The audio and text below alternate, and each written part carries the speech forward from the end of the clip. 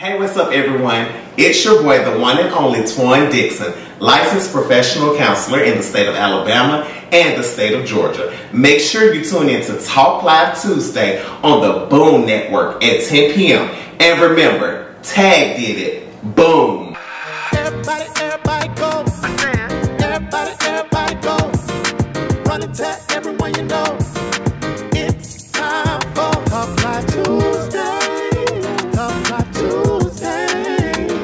You know where we at. It's time to sip and chat. We get to the bag and tell them that Tag did it. Tuesday. Talk Live Tuesday.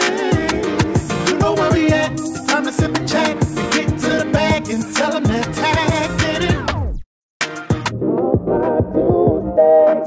What's up, y'all? Welcome to Talk Live Tuesdays at Tag. It's your boy Tag Did It. Y'all already know what it is. Listen, tonight downtown in the Loft in Atlanta, Georgia, we have my therapist, my friend, my big brother, none other than Twan Dixon here on the couch with me tonight. Twan, what's going on? I'm here. You're here? I am finally here. You done got me on the road. I'm glad to have you. And drove all the way from Birmingham. Yes. Here. Well, you know, I was at homecoming. Yeah, you was at homecoming. And then I just came on over, pushed on over. We're going to talk about that. We're going to talk about that too. But y'all already know how I do. We're going to shout out the businesses real quick. Tonight, I'm not doing the Lavish Hookahs, but make sure you have the Lavish Hookah. Make sure you're following us on Instagram at Lavish Hookahs Official. But make sure you also follow me on Instagram at Tag Did It. You're going to follow the Boom Network on YouTube. And you're going to also follow Talk Live Tuesdays on Instagram at Talk Live Tuesdays. I know I did all that backwards today, you guys. But guess what? It's been a day. But let me tell you, I got my therapist here. We're going to have some conversations.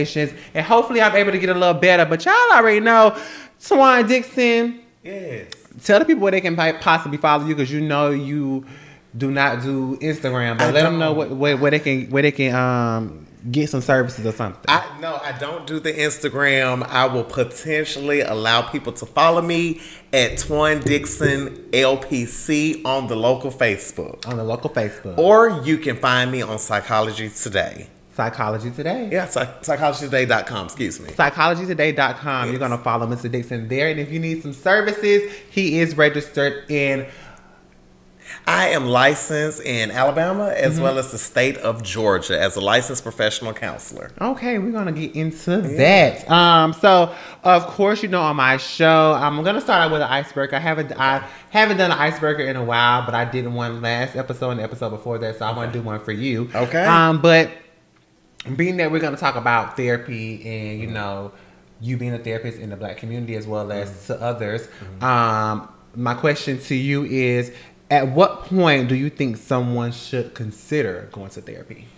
At any point. But I always say this, don't wait too late. Like if you know, especially when you're getting older and you start to realize that, you know, in your adult life, some things are kind of resurfacing from childhood that you probably just can't manage.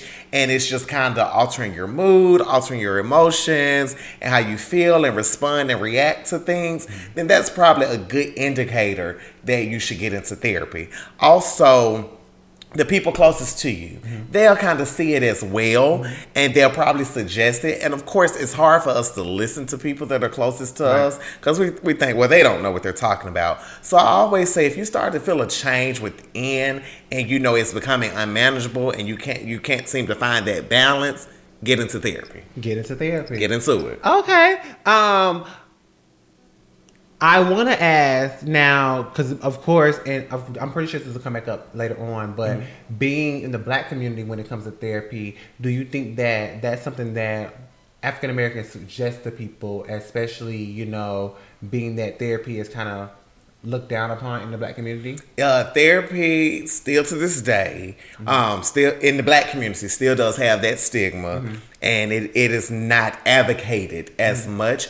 It is just now starting to become widely advocated as much as possible, because even for me as a licensed counselor, I go to therapy. And I shared this on Friday night at an event that I had spoke at, that I actually did not start going to therapy myself until I was a licensed professional counselor. And I really did not start taking therapy serious until I was licensed in Georgia. Yeah. And so, you know, growing up in the Black community and from what I've seen in my own experience, it was always, oh, just pray about it. Trust God, let go, let God. It was always that. It was always just the advocating on the church and the religion and the spiritual side of things. It was never anything about let's get you some help. And so, in essence, it's still kind of that way. Yeah. But I think now that people in our community, in the Black community, in the LGBT community, when they see us that work in this profession, Right. they know, okay, it's okay Right. for me to get help. I agree. I literally, honestly, you know, and we'll talk about when I first met you, but I was like, I wanted to get there, but I was like, I didn't know what route to go, how to go about it. I had searched online. I had friends that sent me, like, you know, online therapists where you can talk to them online, text them through the computer or do FaceTime calls or whatever case may have you. And I just didn't know what direction to go until I was connected with you. But I definitely agree with you, and I definitely think that you know, that stigma is still out there, but we do have to find a way to get around that. And I hope that we can get share some of that tonight. Yeah. Definitely. So Alabama raised. Yes. How was it growing up in Alabama? Different.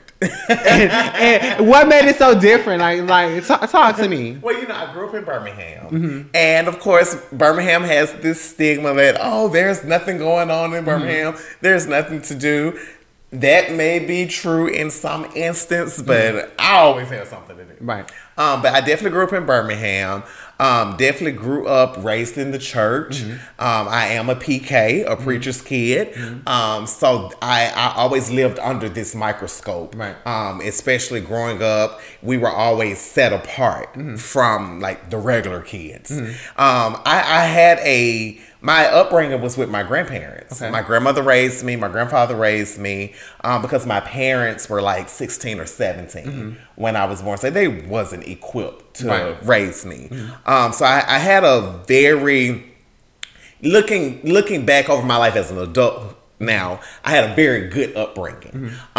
So of course I went through different things, and you know, this year being 25 years of me being a cancer survivor. So I went through different things growing up, but it was all for the betterment of where I am today. Right. And so many people always say, oh, you should move to Atlanta. You should move to Atlanta. I'm like, okay, well, no, I shouldn't, because I haven't felt that niche to move to Atlanta.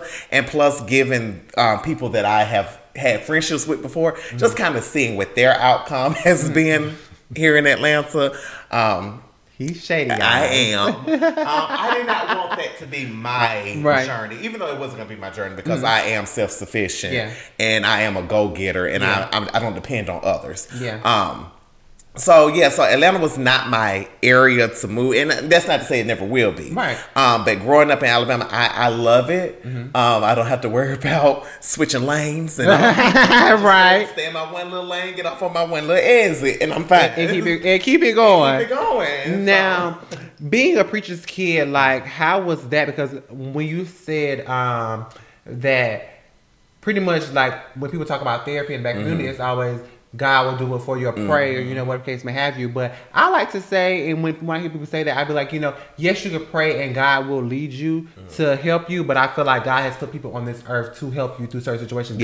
God can only do so much from being, he can work miracles, but guess what? If he's placed people, that's what he placed doctors here for, to help you get through, you know, sickness and things like that. He placed, you know, pilots here to fly you through the air to get you back and forth quicker. So he placed therapists here to have to help people get through those difficult and emotional times in their life, even if it's not even something emotional, but something that they just feel like they don't know how to get over. I feel like that's what they put you here for. So how was it being a preacher's kid growing up?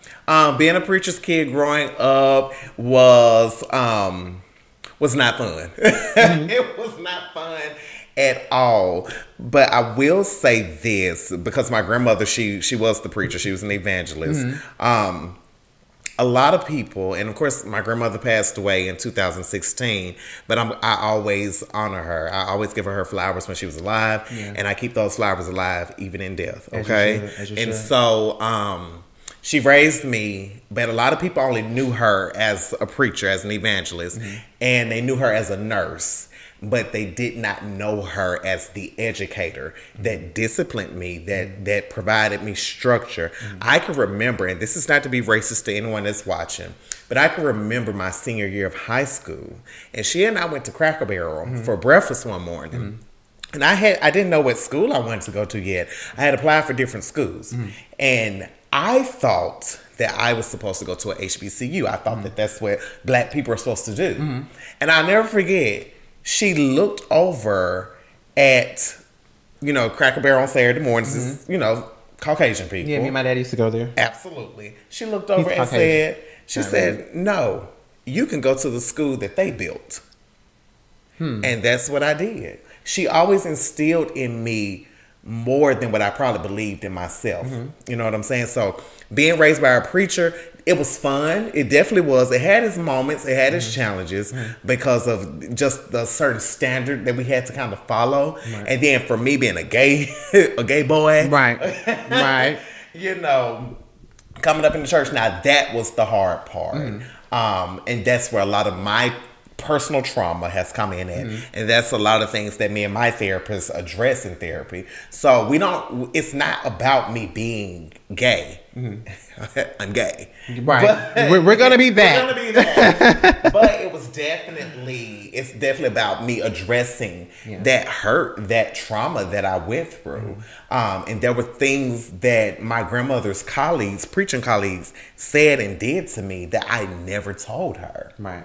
That I never told her. I wish I would have told her, but I just know for her, she would have turned it up. She would have stepped outside of the preacher role about me because she didn't play about me. So that's where the challenge come in, at how I was treated by the other preachers. Right. And what were some of those things that were said to you? If you goodness! If you don't mind opening up about that. Yeah. So in the church that I come from, and I called them out on the local Facebook the other day, and I think you saw that post. I probably did. Yes. I called them out on the local Facebook, and several other preachers actually jumped in my inbox, and they were like, hey, can you change your post to some of the preachers? I said, no, you're all lumped in that category. Right.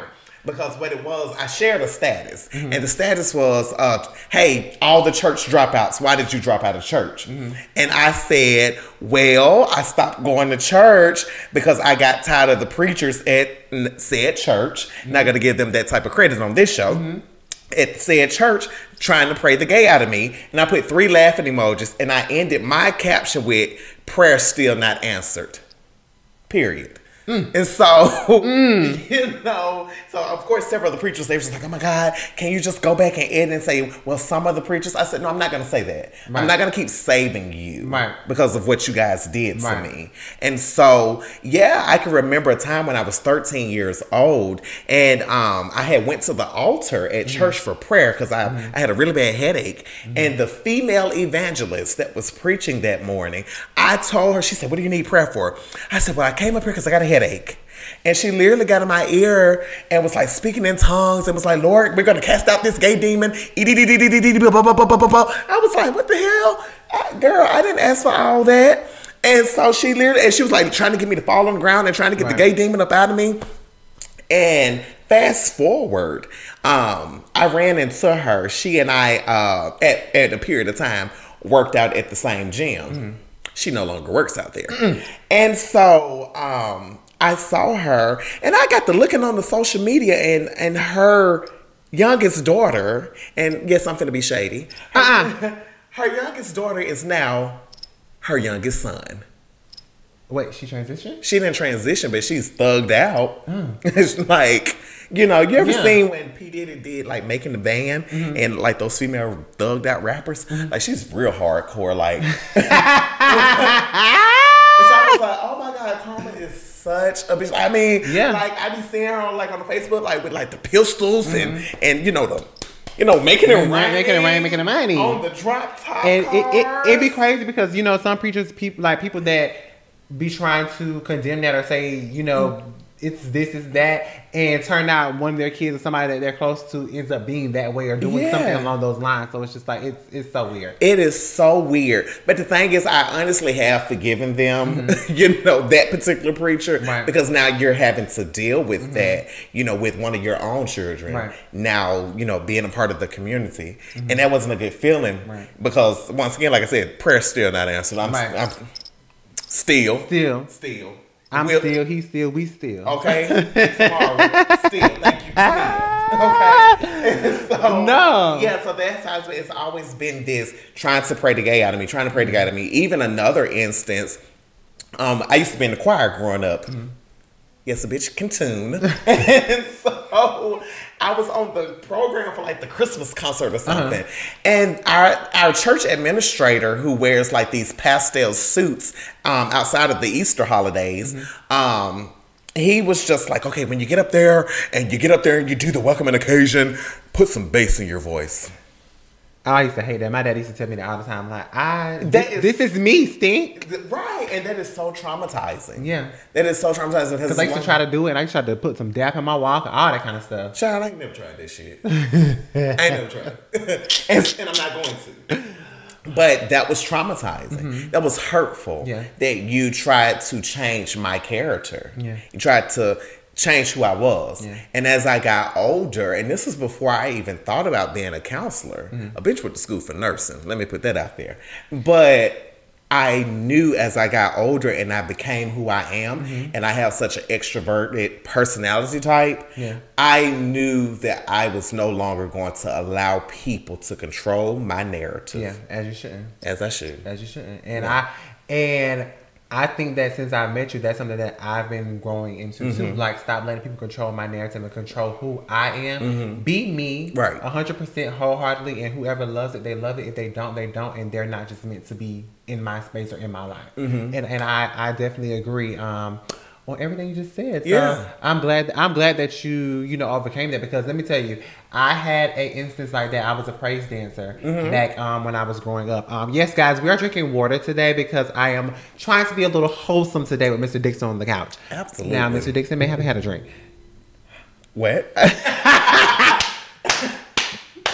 Who knows? No. Welcome to Tall Line Tuesday.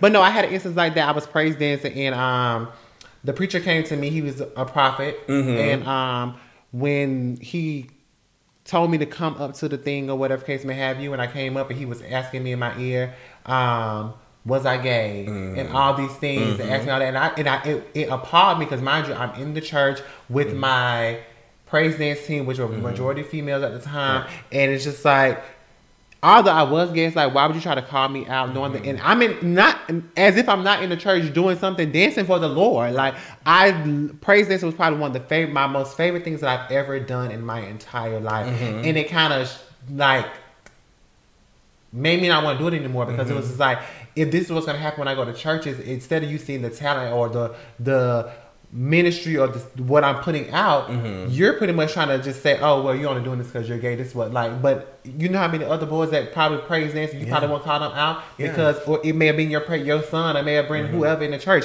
but you did that to me because it was a team full of girls instead, and I was the only guy, and that's how I felt. And then he got to the end of the church and asked me, did that hurt my feelings? Did that make me feel some type of way? And if I needed him, call him. And I never talked to this guy ever again in my life, but that was a moment for me that really hurt me growing up, because it was just like, damn, like, as someone that is trying to do something positive as a young adult, because you don't see young people. I was like maybe 15, 16 at the time. You don't see people my age wanting to praise dance and wanting to be in a church and doing those things, or even participate. Because at the time, growing up, we were forced to go to church. But it's just like the fact that I wanted to engage, and the fact that I wanted to be a part of the ministry and do that. But for you, the only thing you saw in me, oh, you're gay, and let me come in. He did the same thing, prayed in my ear, speaking in tongues, all that kind of stuff. And it's just like, to this day, I'm still who I am, and I feel like I'm so blessed by being completely who I am. So. Yeah, and I share this with you, and I always have told people this, especially when I, once again, coming into who I am. Right. If he did not love me, meaning God, he wouldn't bless me. Amen. And you know how blessed I am. Yeah, I know. I'm very blessed. Very blessed. Very. Yeah. Like, for real. Like, Yes. Yeah. Yeah. And I'm not going to stop being blessed. As you should.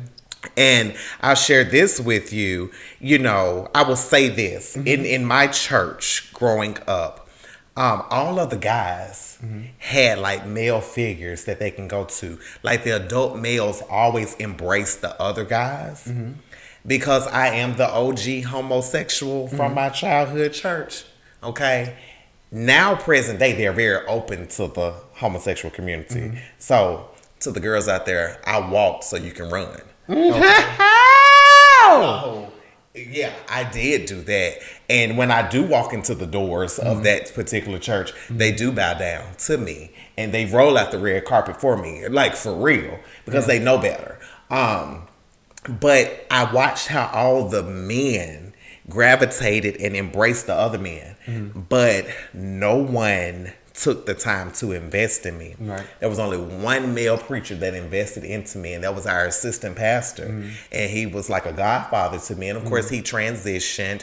He passed away from COVID. He was actually one of the, he passed away in like August of 2020. So at the height of this thing. Right. So, you know, I miss him dearly. That's actually my childhood best friend. That's her dad. Her parents are the only preachers that have ever took the time to invest in me. Yeah. And even her mom, who's like a godmother to me, still invests in me to this day and have just always loved me. Yeah. But nobody else in leadership, not even my own pastor, who only gave me $50 when I went off to college, but was constantly investing financially into other people that went off to college around the same time that I did. And that was okay. That was okay. Because even now I've had to learn what being unsupported looks like. Right. Even in my own family. Right. You know what I'm saying? But that doesn't stop me from keep pushing. Yeah. You know what I'm saying? As you should. And that's why I always say you have to keep pushing too. Yeah. You know, whether people support you or not, you got to keep pushing. Yeah, because if I don't, you know, you're going to still be in the same spot waiting for somebody else to get behind you and push with you. So, you got to push by yourself. Absolutely. Got to push by yourself. Well, we're going to take a quick break really quick, Mr. Dixon. Okay. And once we take this quick break, we're going to come back because I definitely want to, I do want to talk about, before we get into more about your counseling and things like that, I do want to talk to you about, you know, your relationship with your parents. Yes. And also, I did want to talk to you about, you know, you being a cancer survivor. 'Cause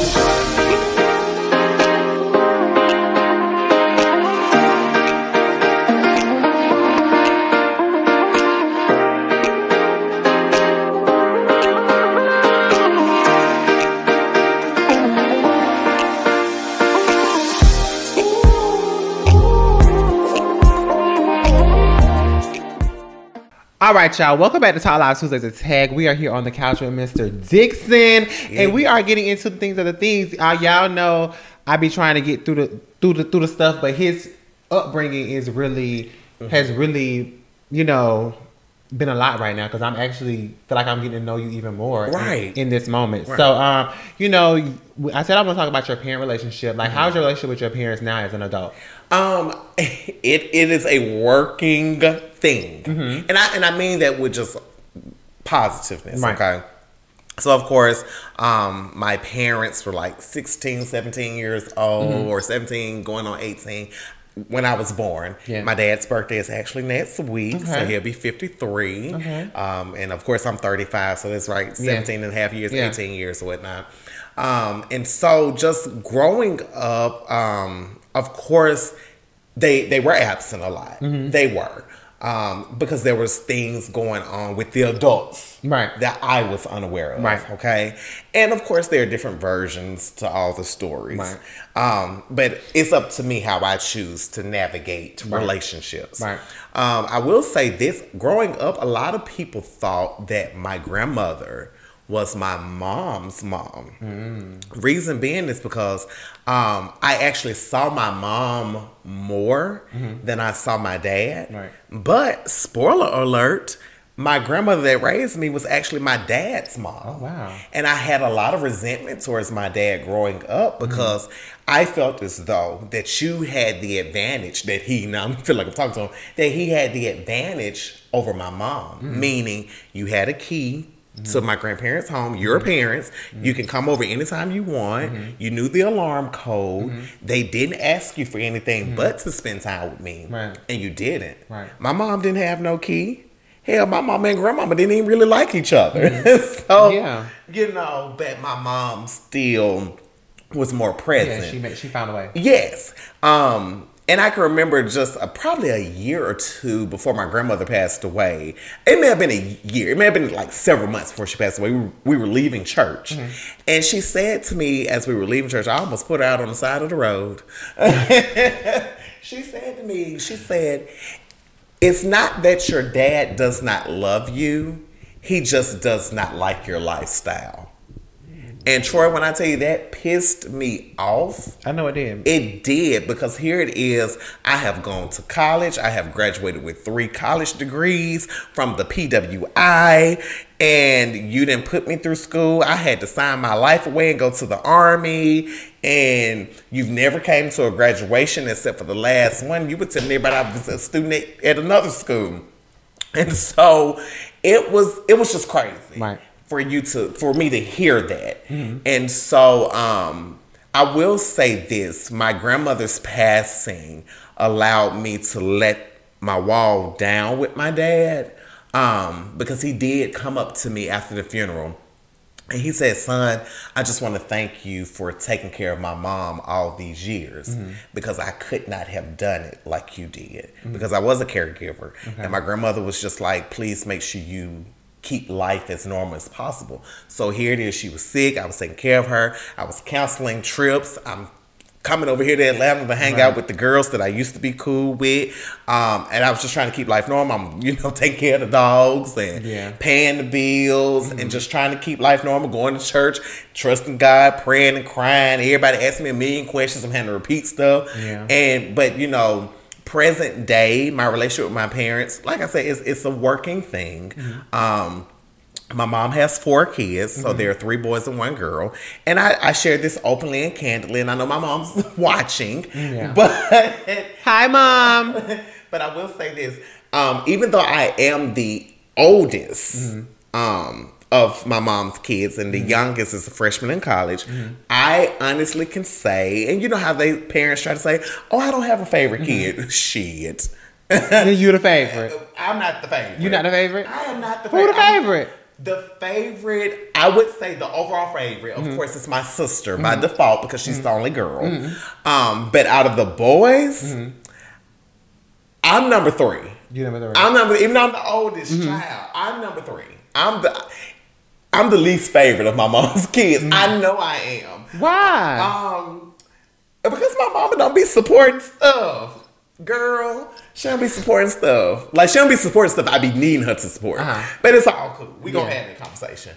But definitely between my brother that's right after me, who is 32 years old, and my 20-year-old brother, it depends on the day, the month, the week, which one of them is the favorite. But they the favorite. So they in competition with each other. Yes, so like right now, I do know that my 32-year-old brother is currently the favorite. Yes, out of the boys. Like, child, my mama be posting their accomplishments and stuff. And I be like, girl, when you gonna post about me? What about what I did? What about what I did? Right. So, but I've had to learn to accept that. And I do talk to my mom. I do get frustrated when I see stuff like that. But I'm thankful for my mom's sister, my aunt, because she does work in this field as well. And she's also a realtor. My auntie be getting to the bag, child. She gets to the bag, and I don't blame her. She gets to the bag, and I've learned how to get to the bag by watching her. And she lives like 10 minutes away from me, and babe, I be like having to put the code in to get to her house, get the gate. Sis lives back. Sis could be a real housewife with no husband. Let me see Real Housewives of Birmingham. And my auntie will be on there with her, for her shy self. But my auntie has always been able to fill in the gaps where I felt like my mom could do better in. Yeah. And that's okay though. That's not to discredit my mom. Yeah. But we do have a relationship that is working. Yeah. And it works. It has to make sense for us. My dad, on the other hand, I know I'm not his ideal son, and I'm okay with that. Yeah. My dad has a girlfriend who doesn't look like her name. And so she doesn't. What's her name? They call her Peaches.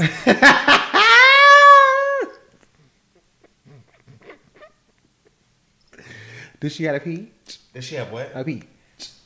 No, it's more like a prune.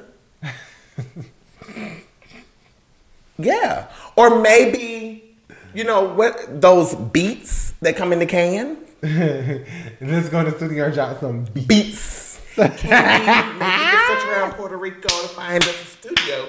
We can go drop some beets. Yeah. I don't really know her like that. I cannot with you. You're a goddamn man. Sorry. But my dad's girlfriend has sons. And, you know, I've never met any of her kids, but I have seen images and stuff on the social media. And her sons are the type of sons that my dad I really want it. Yeah. And I do got a, you know, brother on my dad's side and whatnot. And that's his ideal son. So my dad and I, we have a relationship that just works for us. He doesn't ask me about homosexuality. He don't ask me about no boyfriends or anything of that nature. Yeah. We've never had that type of conversation. He just strays away from it. My dad has never even been in my house. My big old 2,400 square foot house. He's never been there. Never been there. He's been to my house because he used to. When he was moving, he had his mail getting delivered to my house, and so he wanted me to mail him his mail. I'm not gonna pay no money to mail you your mail. Just come to my house and get it. Right. And he was like, "Well, can you put it in a bag and put it in your mailbox?" So that's the furthest my dad has ever come to my house is to my mailbox, and Not put it in a bag and put it in the mail. Baby, it was that deep. It was that deep. It was in a Walmart bag. Yeah, so he's never been in my house, and so stuff like that, that's like hurtful. When your parent doesn't come to your house, I got a nice house, you know. But it is what it is. So we have a relationship that I like to describe as it works for us. So like, you know, if he needs me to take him to like a doctor's appointment or something, I'll do it. You know, I kind of handle the business side of things in our relationship, and it is what it is. We talk to each other on holidays, so I haven't spoken to my dad since like Father's Day. Happy Father's Day. So his birthday is next week, so he'll get a happy birthday. And maybe on Christmas he'll get a text. It just kind of works that way. Gotcha. Yeah, and it just works. It works right now for us that way. Yeah. And are you willing to grow those relationships with your parents if they're willing to grow those relationships with you?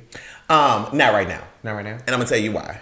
Because I think that so much time has passed and so much has been planted that I think that they need their own individualized therapy to kind of connect with whatever traumatized them or hurt them. And then I am willing to have a conversation with a counselor. Because I would like to hear them out, but I don't want to hear them out us one-on-one.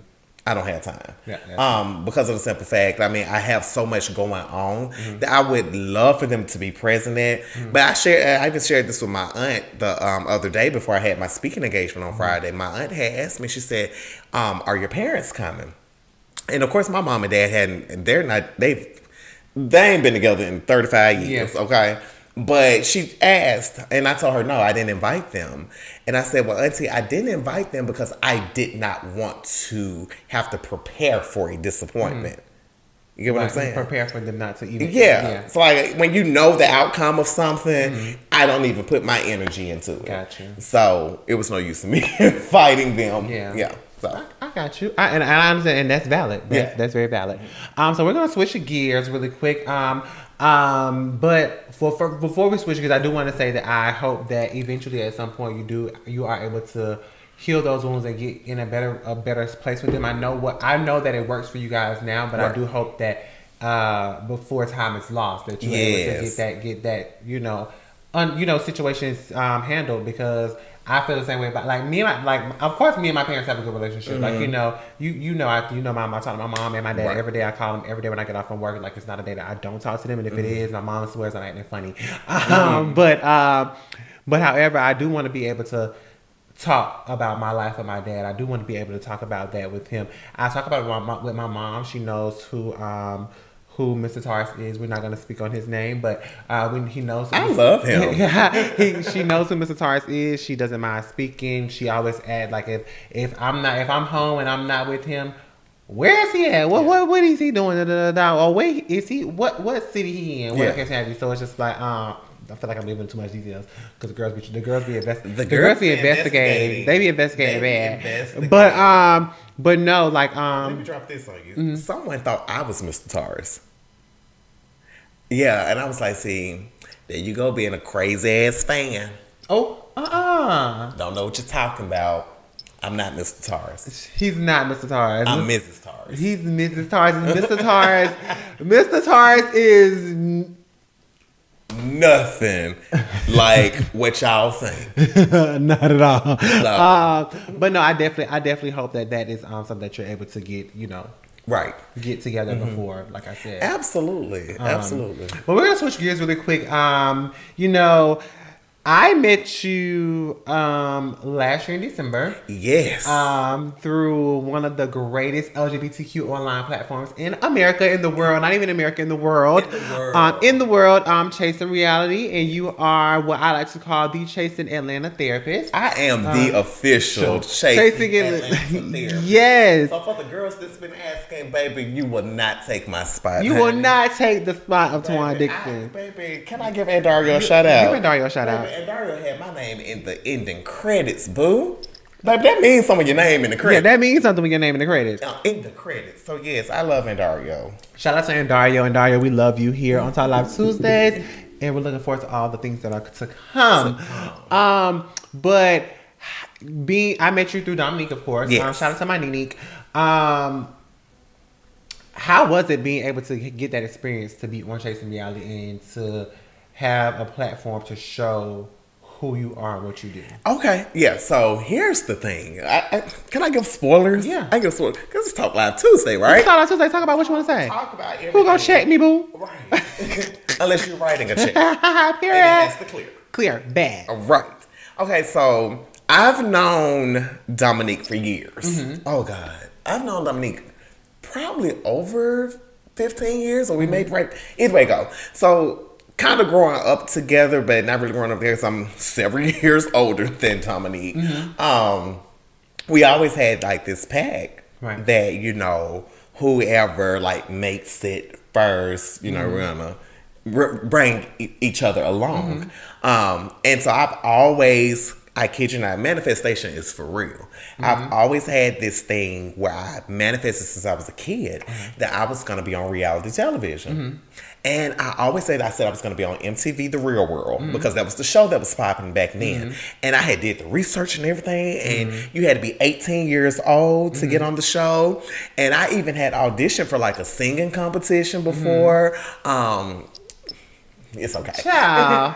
I did. And I made it to the next round. As you should. As I should. And so, but Dominique, when he got on in season 4 for Chasing Atlanta, he had called me because, they wanted to bring in a counselor because of the fight at the spaghetti dinner or whatever you were hosting. I didn't have a spaghetti dinner. I had an actual lobster brunch. I'm sorry. Yeah, get it together. I don't spaghetti. No, you saw linguine with lobster on the top and shrimp on the inside. Me for the angel sweetheart. Hair noodles. Oh no, they weren't angel hair either, sweetheart. They were fettuccine. Yeah. Get it together. You're not gonna disrespect my best. Cause my best friend put his hard work into that food, honey. I like him. Yeah. Yes. Listen, okay, well, I'm a little bit older, so things look different for me. Don't do that. Troy. Yeah. I'm gonna get him together by my bitch, y'all. Y'all look, yeah. Talk like Tuesday. Okay. So I got called about the incident. And so whenever I came up, I think I came up the next week or something. And so we filmed for season 4, and I want to say that was episode 6. So we had filmed, and that was that moment that me and LaKendra had. And that was a very powerful moment. And I remember, and Dario texted me while the episode was airing. We was talking about that moment. And of course, with editing, they had to, of course, cut it down some. But that moment went longer. Yeah. And it was very powerful. Yeah. And from that, people started reaching out.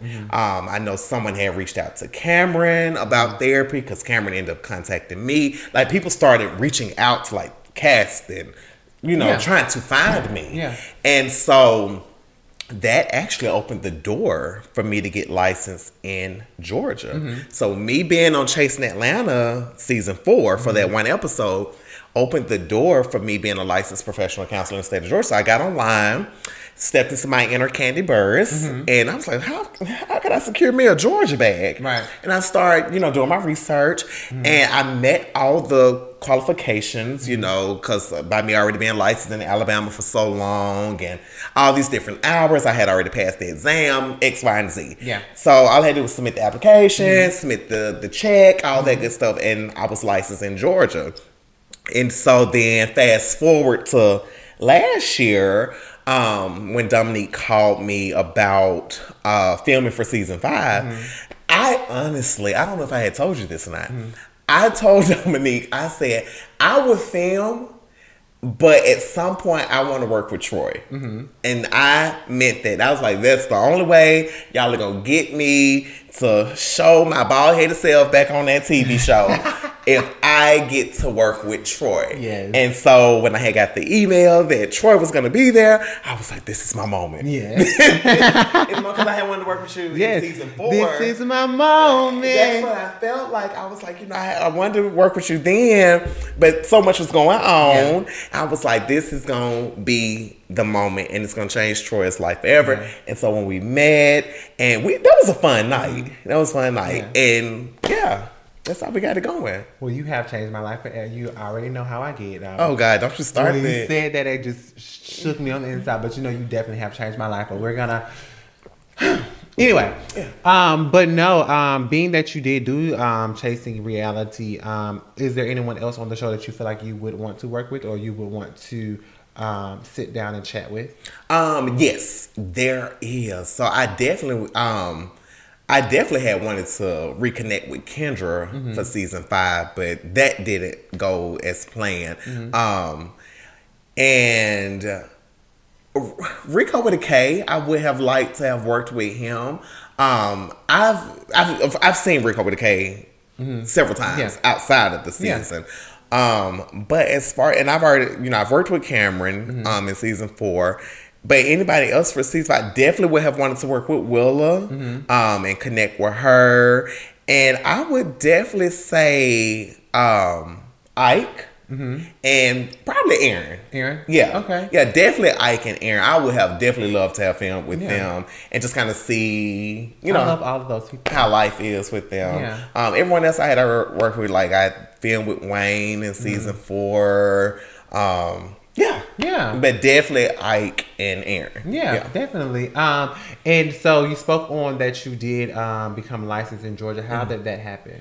Once again, just me being on the show and people reaching out. I mean, because people was literally contacting me like, oh my God, I need therapy, I need therapy, I need therapy. And not just our people, but people that don't look like us. Yeah. People that don't even identify with our lifestyle or reaching out to me. So of course, like I said, just got online, start typing, got on the Georgia state website, and I just saw what it took. It was like I needed 2 years in my current state, which was Alabama. I already had over 2 years. Submitted the application. It was a very quick process. It really was. So by the time season 5 rolled around, I was licensed for the state of Georgia. Also, since being licensed in Georgia, and being on the show, that even opened up the opportunity for my teaching position as well. Because I am a professor, unbeknownst to popular belief. But hey, Professor Ogilvy. But I am a professor. I do teach in the graduate studies for human studies at a university in Birmingham. And so love teaching. All of my students are working on their master's degrees, so I'm dealing with adults. So all of that just kind of opened up opportunities because, once again, a coworker had saw me on the show. And this person wasn't even my coworker yet. Right. And when they became my coworker, they was like, have you ever thought about being a professor? And I was like, oh, girl, they ain't finna let me be nobody professor. And she, that lady literally contacted like the department head and all that and was like, hey, I know this therapist and he is going to be a great fit for the department. He's a black man. He's a part of the LGBT community. Y'all need him. He's straightforward. He's relatable. Like, she put in this word for me. And I became a professor. So, I'm going to say this, and this is not to shade anyone, but it may come out as a little shady. I literally had to stop being around certain people, and I had to change the way my narrative was going in order for me to walk into the blessings that I was supposed to get. Because sometimes people can be a hindrance to us. They can be a hindrance to us. I never, I want to always associate myself with people that are in high places. I may not be at that specific plateau, but I want to be able to know that I can go higher. And the people that I was hanging around, they didn't want to move forward. And I'm all about moving forward. Always. And I had to really terminate those relationships.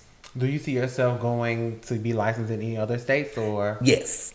And what would be your next state if you were thinking? Florida. Florida would be my next state. Yeah, shout out to the state with the oranges. That's where I'm from. So here's my thought process. I always try to aim for the states in which I frequent the most. And I'm in Miami like every year. So Florida would be the next state, then Nevada, because I'm always in Vegas. And so, the states that I'm always like traveling to the most will always be like the ones that I do see myself being licensed in. So that way when I am vacationing, I can spend time and make me a bag. As you should. Yes, we always want to get to the bag wherever we're going. I was making some coins today. Right from the comforts of my hotel room. Online. Well, we're going to take another quick break, and then we're going to get into our last segment of the show. And we're just going to talk about, just therapy and therapy in the Black community. So we're going to take one more quick break, and we'll be right back here on Talk Live Tuesdays Attack. We have none other than Twan Dixon, my counselor, my therapist, here on the couch. We'll be right back.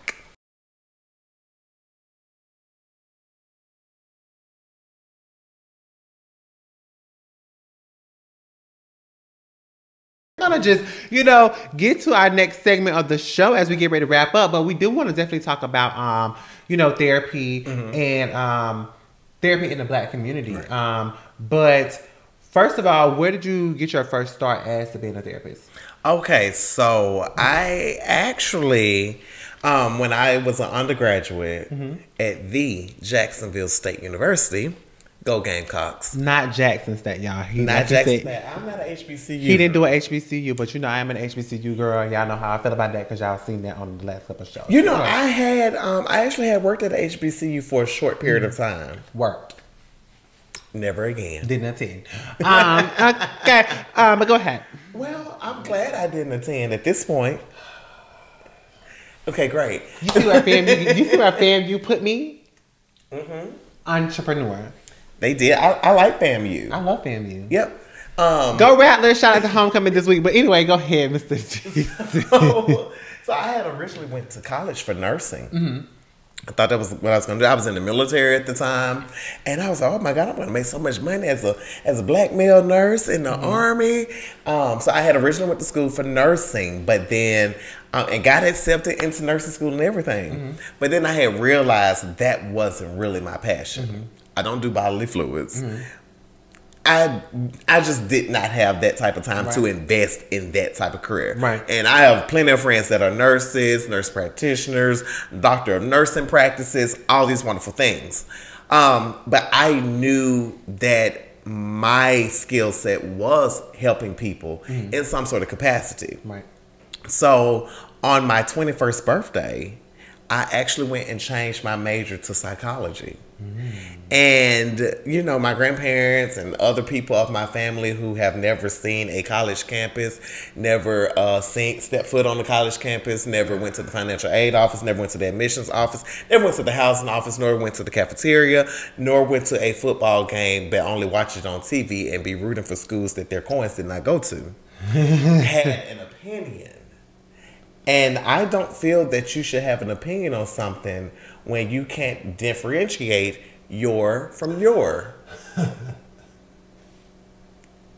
Okay? So their opinions did not matter. And they were not funding my education. Okay? So I changed my major to psychology, and yes, I knew that I was going to need a master's degree in some sort of field where I could land a career.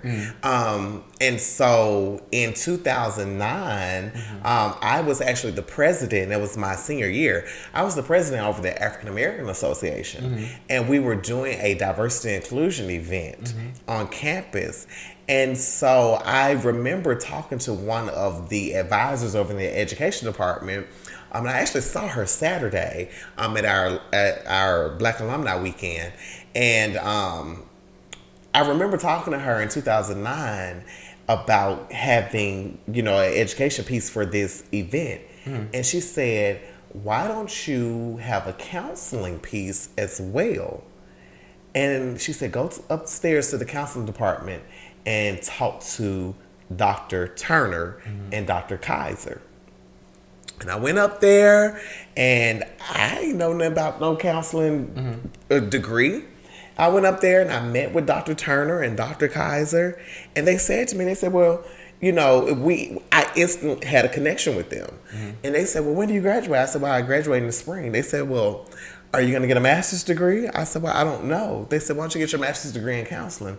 And I asked those two men, I said, what is that going to do for me?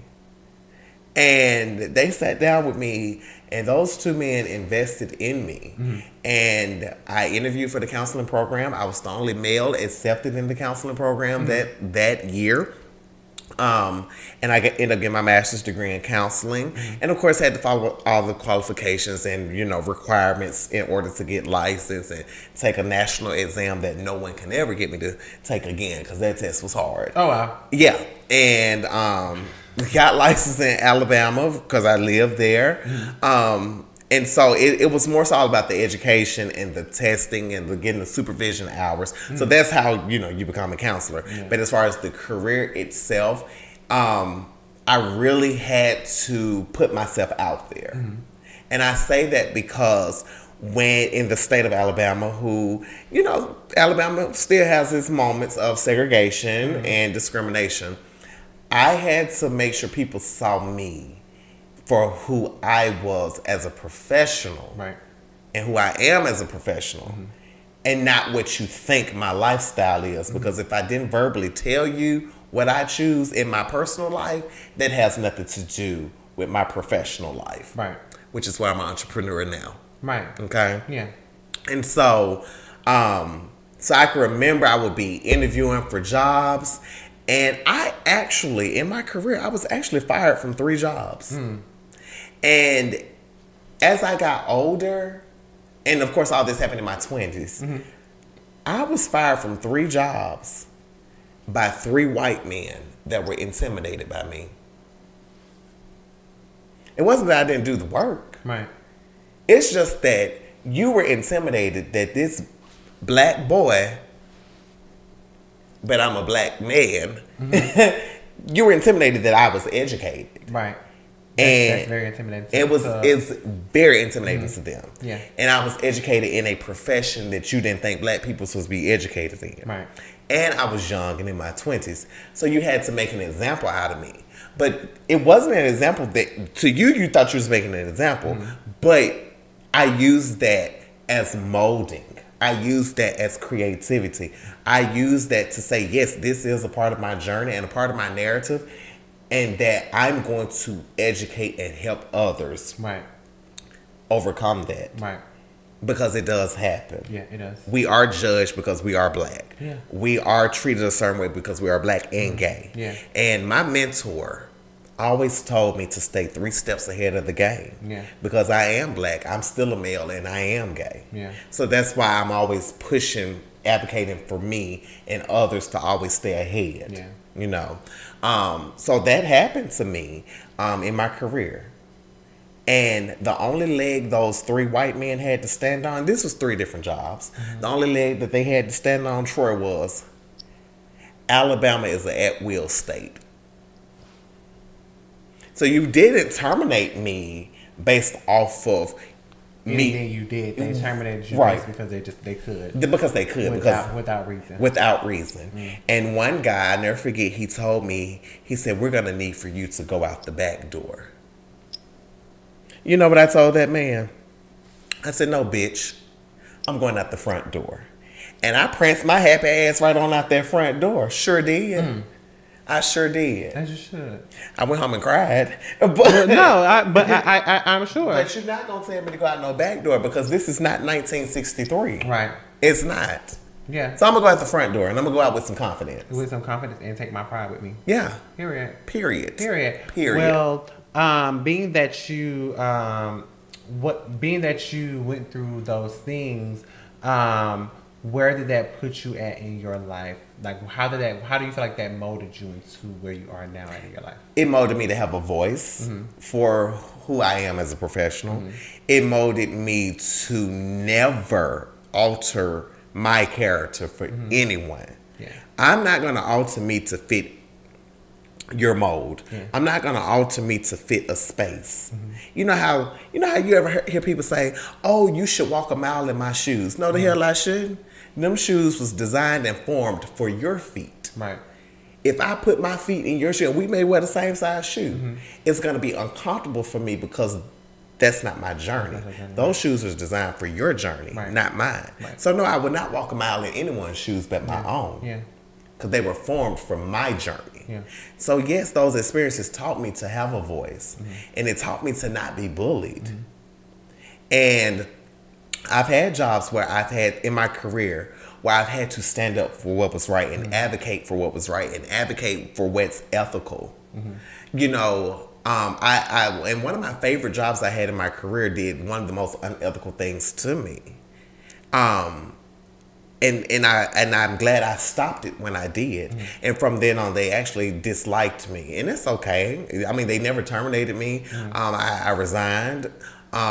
But it wasn't because of that situation. It was just time for me to grow. I capped out on my salary. Right. You're not going to pay me $40 anything. Right. Not even today. Right. Sorry. Yeah. And so I had capped out on my salary. But anywho, this particular company I worked for, they were getting their first transgender client. Okay? And this was an inpatient facility. They were getting their first transgender client.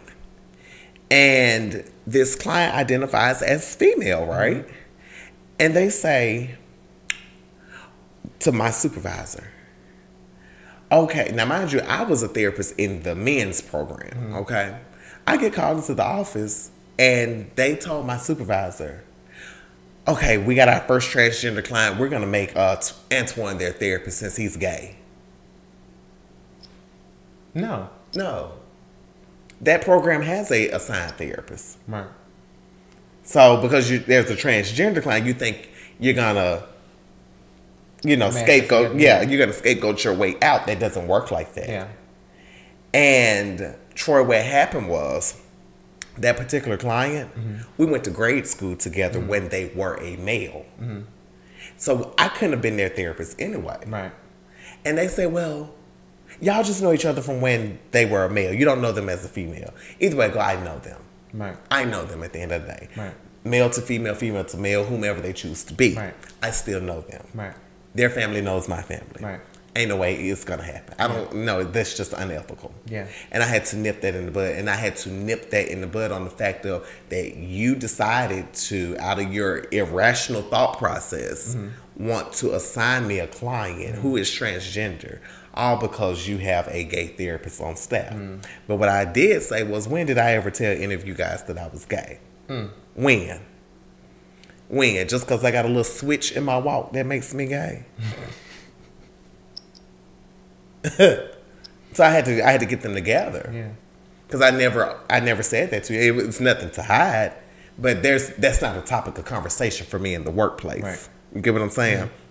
And so definitely had to confront that situation. Yeah. And I knew then on that at some point in my life that I was going to transition and fully work for me. Yeah. And I was scared. I was like, oh, I can't do that. Yeah. So I kept just building my career, working these different jobs, working under someone. But I knew eventually I needed to work for me. Gotcha. And I became an entrepreneur full time on April the 1st of this year. And I got something dropping real soon. Yeah. I showed you. Yeah. So everything is going well, but it definitely took a lot of building. It definitely took me having to really stand my ground, because they're going to be there. Hopefully there are other gay male counselors that come after me that look like me. Yeah. And that I can help them. Right. Yeah. So, being in the Black community, why do you think that people in the Black community are afraid to go to therapy? Because of the fact that they don't want to appear as weak or less than, or that they have some sort of mental issue. And why do you think that they perceive it as being weak? Because that stigma that when you hear about people going to counseling, oh, they got mental health problems, they crazy, they psychotic. People do have those real life issues, but because that's how the picture was painted, it was never. Oftentimes, it had not been painted that you can go to therapy just as an outlet to talk to someone. Someone that doesn't know you, that's not a part of your family, that's not a part of your friend group. But because of how society paints a picture, or at one point in time painted a picture about therapy as people being in straitjackets, you in a mental institute, you in solitary confinement, and because your behavior and you doing all types of crazy stuff, it was perceived as only crazy people go to counseling. No. We all have real life issues. We all at some point, have issues with finding balance or on managing anxiety, stress, depression, and I always say this, people don't have to be diagnosed with depression to exhibit the symptoms of depression. We worry a lot, and sometimes we just need that outlet. People have relationship issues. They have fornication, high sex drives and things. Addiction issues, addiction beyond drugs and alcohol. People have strained relationships with their parents. So we deal with a lot of different things. We deal with a lot of trauma. People have been hurt by others, sexually abused. And they still haven't faced that. Because they may have been sexually abused growing up, they don't know how to function when in an adult relationship or navigate friendships. So people come to therapy for a variety of things. So what do you think is like the number one topic that you get when you're getting someone to come to therapy? I would definitely say, and I don't know if it's because of the holidays rolling around, but here over the last couple of months, I have been getting a lot of people who are having issues in their relationships. So I'm not seeing the couples. I think I may see 1 or 2 couples now, but I try to stray away from that. But I do, lately I've been having a lot of clients who have issues in their relationships. Do I want to stay in a relationship? Do I want to stay married? But it's, just kind of working through those different things. And coming to find out that a lot of times people are in relationships with the same person. And I say that because as I'm exploring relationship patterns, it's the same pattern with each person that someone has dated. It's just a different first name. You're dating the same person over again. So I always try to encourage my clients, let's look within to see how can we change this pattern. Because you're comfortable dating this type of person.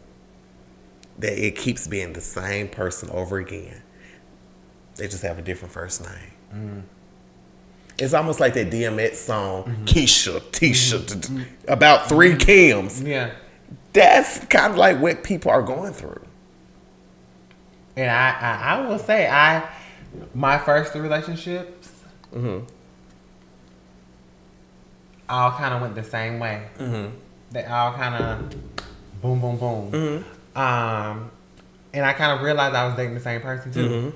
The last person that I was dating, I wasn't in a relationship with them, but I was kind of glad they ghosted me and left me before we could even get to a state of we're solidifying a relationship or we're doing whatever, because I began to realize he was like those last 4. I mean, those last 3. Right. Now, Mr. Taurus is not any of them. Nothing like any of them. Like, I literally posted on my Instagram story today where he said to me over the weekend, and we were just in the house, and he said to me over the weekend, I asked him to do something for me. He said, you just let me know what you want from me. He was like, this is your world. I just live in it. And when he said that to me, I was like, literally, what the entire fuck? Right. Excuse my language, y'all. Well, I can cuss, it's my damn show. Right. But what the entire fuck? Like, absolutely. What? And I had to sit back and was like, is this a real thing? Like, is he playing me? Is he just saying this in the moment? What? Like, because I had never had anyone tell me that before.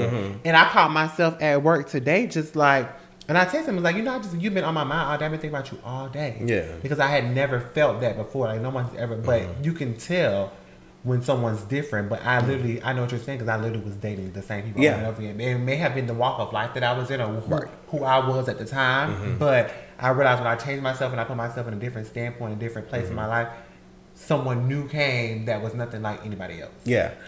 And shout out to Miss Stars. There have been conversations we've had about him. And when we've had those conversations, I would go back and be like, what kind of person is that? Like, they make people like him? And I'm like, wow. And that's why I would be so hard on you, like, okay, Troy. You're crazy. In other words, you're a psycho. Bitch, get it together. And I'm like, Troy, no. Because I would be like, really, this is like a person that honestly we all kind of want or desire, that we wish that we had. But a lot of times people get in these relationships and they're trying to create that person. And then now you're stepping into a different role. Now you're stepping into like a parent role or some sort of manipulating role or some sort of leader role. When we should kind of be on the same playing field. Even in my own situation, we had to take a pause. Yeah. We had to take a pause because we just needed to take a pause. Yeah. We're good. Yeah. We're good today. Because we had to have. Girl, I'm gonna cuss in my child. I'm gonna cuss him slap. Ow! But go ahead. We're good today. I gotta get you on it. But we're good today. And we were good yesterday. But the thing is, the reason why we had to get to where we're at, because I needed them to understand. Right. Where I'm positioned, right, where I'm seated. And I'm okay with where you're seated, but don't let that seat get too cold. Right. You know. Yeah. Because it can get empty. Yeah. Yeah, definitely. Yeah. So, what do you tell someone who feels like, you know, I want to go to therapy, but I don't know how to approach it, or I don't know what to do, or I don't want to seem weak, or I don't want to seem crazy? What do you tell that person when they come to therapy, or when not just someone that's thinking about it, that have not that wants to get there, but they don't have the courage to step out and do it? You know, honestly, people do ask me about therapy all the time, and they ask me in confidence or in private, and I do share my response to them. It's based off of whatever they present to me, mm-hmm. Okay? But I always make sure that it is known that even for me as a therapist, that I'm in therapy. Mm-hmm. And I even share with them what the hell I go to therapy for. Yeah. Because I want people to know that I'm realistic. Right. You know, I don't give TV therapy. Mm-hmm. We're all human. We're all human. Mm-hmm. You know, I even tell my clients, there's no right or wrong dialogue or language to use in therapy. So whatever words you want to use them.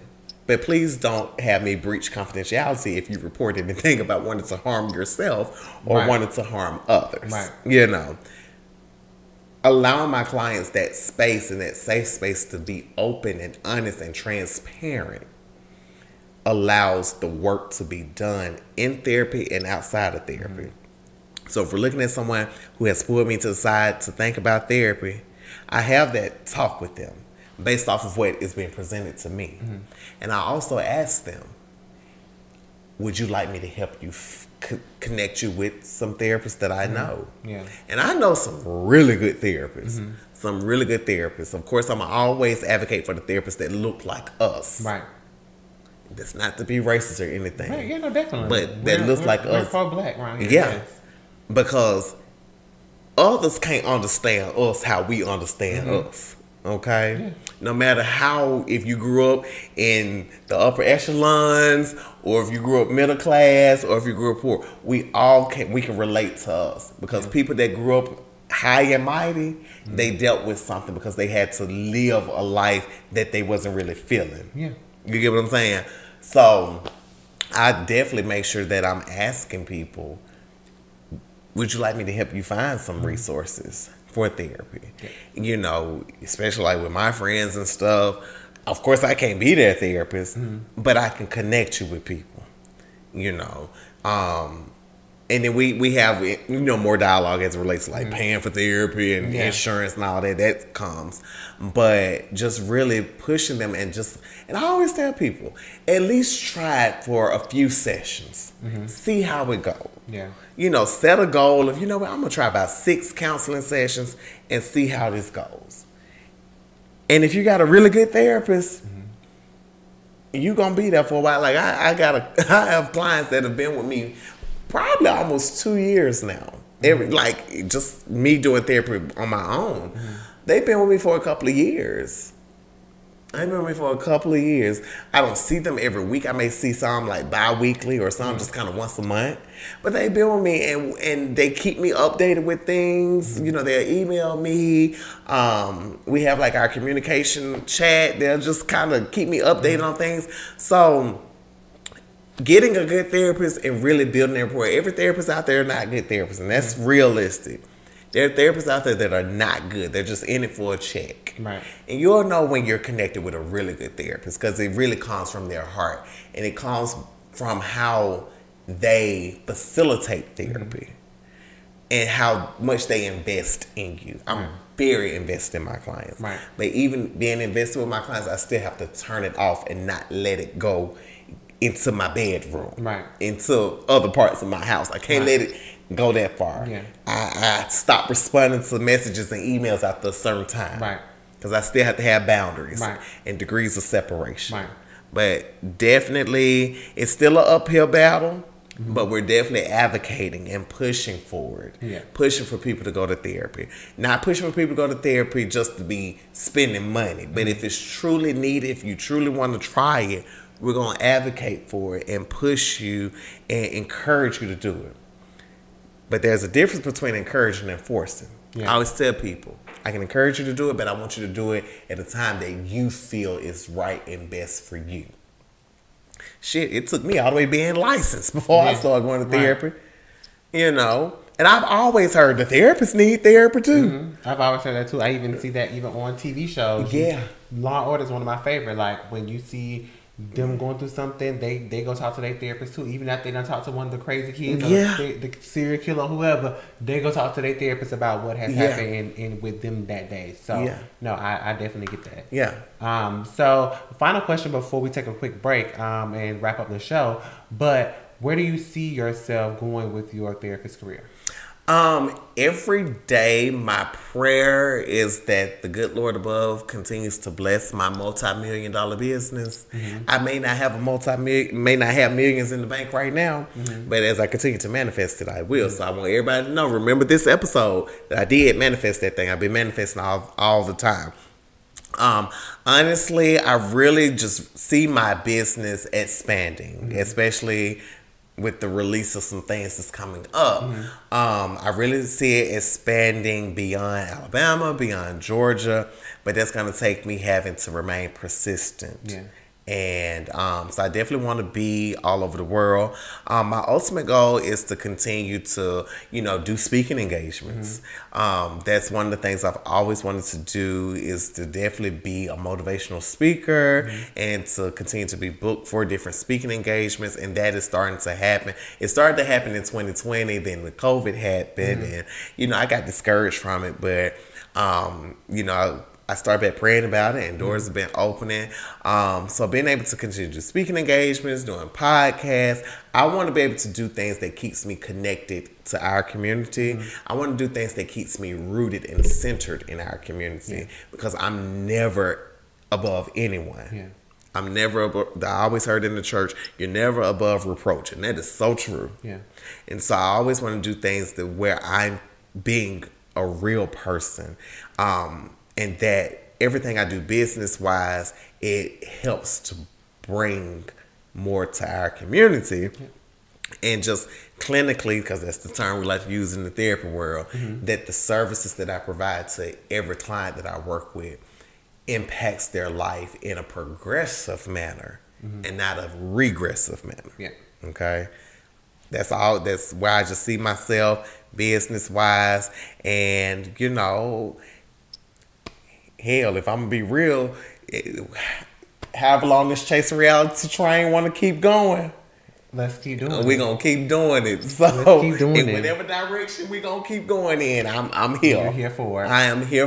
All right, you guys, welcome back to Talk Live Tuesdays with Tag. I am here on the couch with Mr. Dixon. Now, we're going to talk about our topic of the week, and the topic of the week is Kanye West. Ooh. Kanye West. Now, of course, in the media lately, Kanye has been talking recklessly online. He's been going back and forth with his wife for the last couple of months. Recently, he just made some statements about Jewish people online, and he's been dropped by a lot of brands, especially by the one that I work for. He's been dropped by Balenciaga. He's been dropped by Vogue, and Anna Wintour has cut ties with him. Today, Def Jam Records cut ties with him and his record label.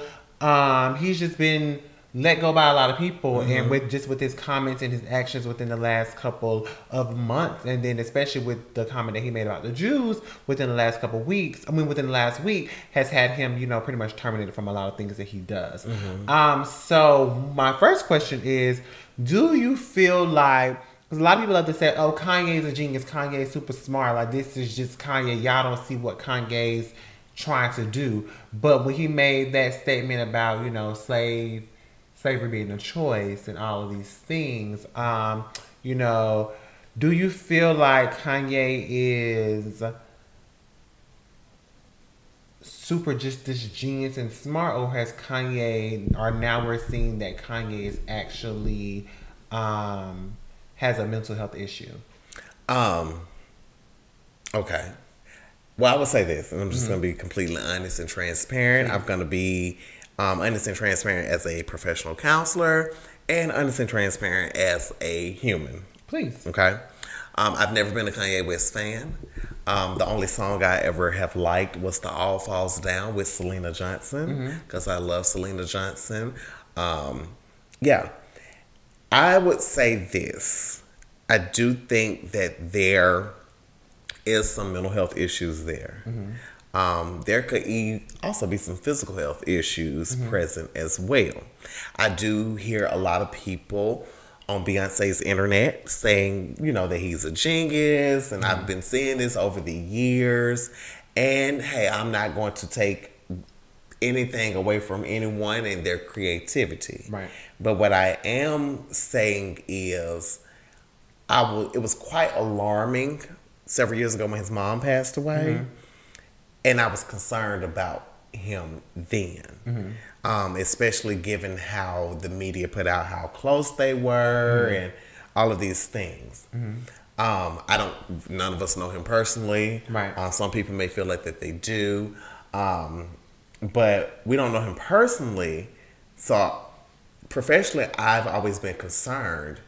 Has there ever been any help sought out for him? Has he ever sought out any help since the passing of his mom? And you know what? They did diagnose him with bipolar disorder. And he said that he was not, I think he was taking medication at first, but then he stopped taking medication, which is when him and Kim started having marital issues. So I think he did seek some kind of help. But do you think that someone should actually be a friend and step in and say, hey, you actually need to go sit down and maybe talk to someone? Because I honestly do think that the passing of his mother is the reason that he has been like this over the past couple of years. Since the last 2 years to be exact, he's really been out of control, like loose cannon. Well, that goes back into play about, you know, how the old saying go, you can lead a horse to water, but you can't make them drink. There probably are people advocating and saying, hey, you should go seek some help. So they're doing their part. And this is something we always, especially working in substance abuse, I'm going to use that as an example. I used to always talk to families when I worked in substance abuse about the difference between being a healthy support person for your loved one versus being an enabler. Okay? Support people, yes, they're going to encourage you and they want the best for you. And they're going to help lead you to the water. They can't force you to drink, but they're going to lead you. Your support people are also going to help set an example for you and not put you down, but they want to keep encouraging you and lifting you up, making sure that you have like your basic needs. Get where I'm going with that? Yeah. Enablers, because they want you out of their face, they're going to, I get out my face. You ask for $10 for something to eat, go get something to eat, but they're not really going to get something to eat. They're going to go feed that drug, right? Yeah. They're going to go feed that addiction. Kanye probably has a lot of enablers. Like, y'all just let him get out there and act the fool. It is what it is. We'll just type up a statement and put it out there that we apologize. That he apologizes. But how much enabling are they going to continue to do? Because as he's losing things, that means your team is going to be losing things as well. And folks got mouths to feed and homes and lights to keep on. Yeah. And I said that on one of the posts today, and it was like, well, Kanye's going to make money for the rest of his life, and Kanye has a catalog that he can make money from. Yes, Kanye is going to be able to make money off his music, but Kanye didn't become a billionaire just off of his music. Right. Kanye became a billionaire off of the many endorsements deals that he had, the people that he works with, and things that he does behind the scenes that a lot of people don't get to see.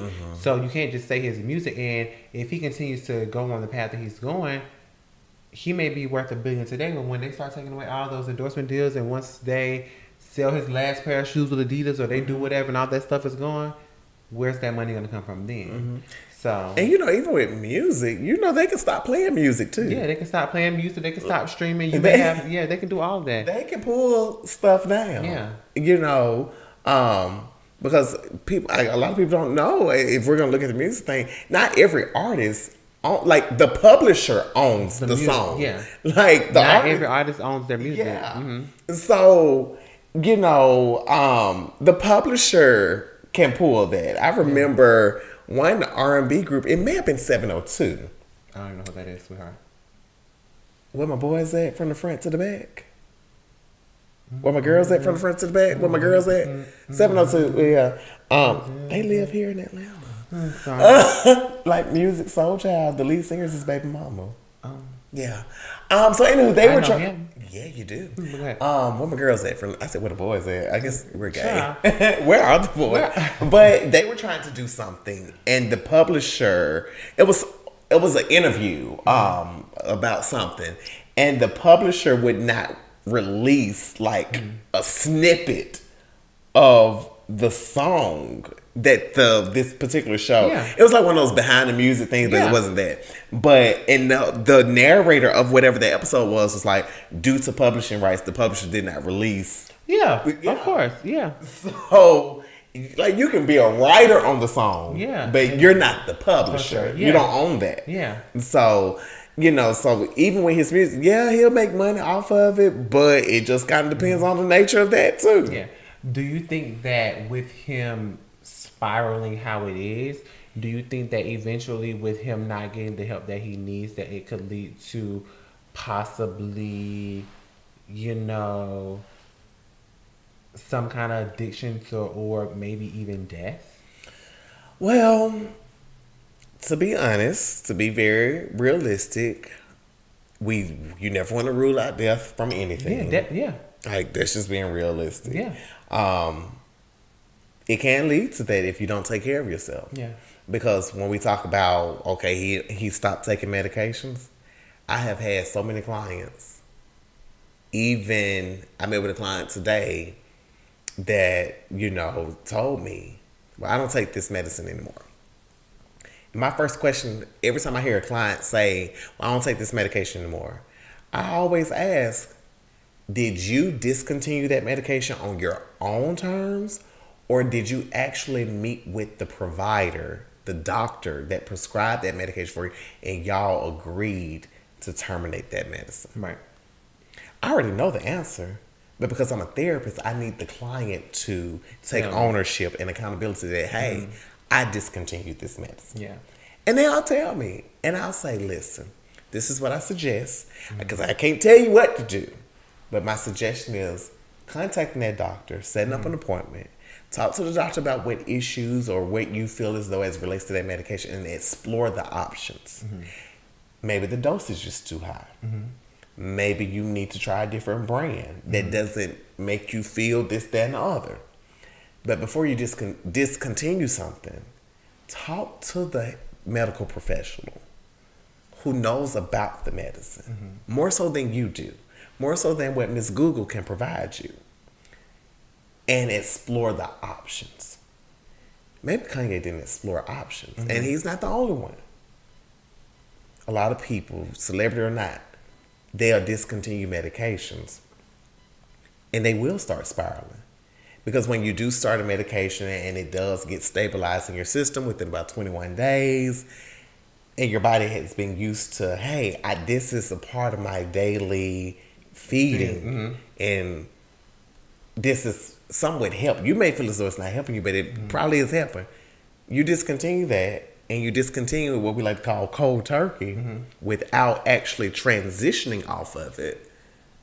Then you do start to, your body is kind of doing things, your mind playing tricks on you, you're seeing things or whatever, you start hallucinating, you start having auditory hallucinations, you start having visual hallucinations, you just kind of start going down different paths, especially with that bipolar disorder.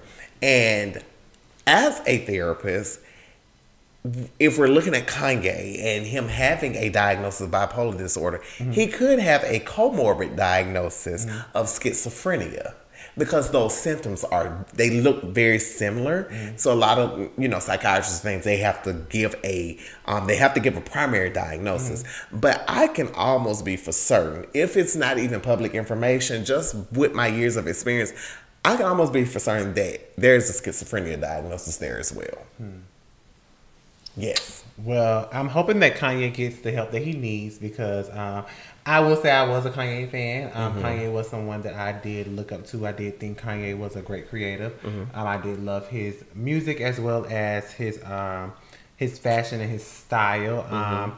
And of course, he's been with hand in hand with Balenciaga for a while. And so the fact that I was able to be a part of the company and him being a part of the brand, it kind of was like, you know, but I do hope that he gets the help that he needs. But as we get ready to wrap up our show, I do like to encourage my audience and let my audience get some encouragement. So before you leave, just give my audience a quick word, and whether if it's a word of advice or whether if it's some encouragement about therapy or whatever is on your heart right now, just look into the camera and let them have it.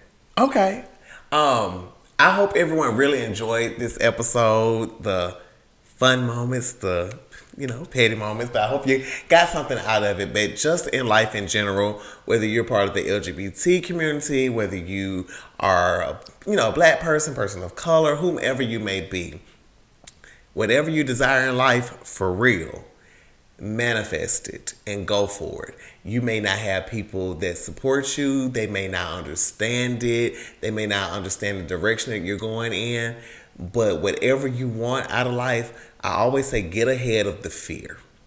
Get ahead of what that fear may be, because fear, we do have it. And fear can sometimes hold us back. But it's going to be important that you get ahead of the fear. And as it relates to therapy, don't be afraid to talk to someone. A lot of people say, well, I talk to my pastor. A lot of times that's cool for what it is for that moment.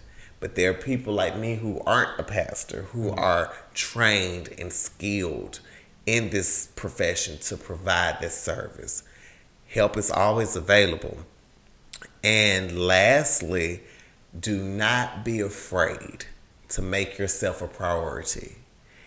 Before you can love anyone else, ask yourself, how much do I truly love me? And if you don't love yourself as much as you love everybody else, it's time to start loving yourself more. And so that means spending more time with yourself, identifying the things that you do like about yourself, love about yourself, taking care of yourself, going to implement a self-care routine. Don't be afraid to love yourself and make yourself a priority. And those are the things that I had to do to get to where I'm currently at. Because I'm going bigger places. Right. But I had to reconnect with me and love me first. And so I'm advocating that for everyone. Well, Mr. Dixon, I appreciate that. And I want to let you know, I really appreciate you. I love you. And thank you for even taking the time out to do my show and come down to Atlanta during your busy schedule. And also, thank you for what you've instilled in me over the past couple months. I've been knowing you almost a year now. Yes. And, you've helped me through so much. You've helped me through who I'm dating right now. You've helped me through a lot of hardships in my life this year. It's a lot of things that a lot of people don't know, and it's a lot of things that, a lot of people wouldn't know. I probably wouldn't have made it out of this year if it wasn't for you. Yeah. So I definitely want to just give you your flowers and thank you so much for all that you do and all the people whose lives you're helping each and every day, because, it's people like you that help people like me get through. Yes. So thank you again. Always. And shout out to you for doing your thing. Make sure you guys follow him on Instagram at where? Sorry, not Instagram. He doesn't have one of those. On Facebook. I had a little IG. My inbox was something serious. What they call them? DM. Oh, I'm sorry. I'm from the old school. But definitely you can follow me on the local Facebook. You can find me, Twan Dixon, LPC. If we do not have more than 50 mutual friends, I'm probably not going to add you. So I apologize in advance. So make sure we have about 50 or more mutual friends before I add you. We're going to talk about that, guys, because how's he going to grow his platform if he's not adding people? You have to add people to grow. So, because if people don't know you, people not able to share your posts or see what you post on Facebook, you won't get anywhere. So we're going to get Auntie 49. We're going to get Auntie here some some social media help, and I'll do that for her. Thank you so much again, Mr. Dixon, for coming on the show, and I really appreciate it. Always. Again, you guys, y'all already know what it is. It's your boy Tag Did It, and we are here live downtown in the Lock in Atlanta, Georgia, with another episode of Talk Live Tuesdays with Tag here with Mr. Twan Dixon, LPC. Absolutely. Thank you again. We appreciate you. Boom. Boom. You had to do it. I know you had to do it. Thank you again so much. Bye, y'all. You know where we at? It's time to sip and chat. We get to the bag and tell them that Tag did it.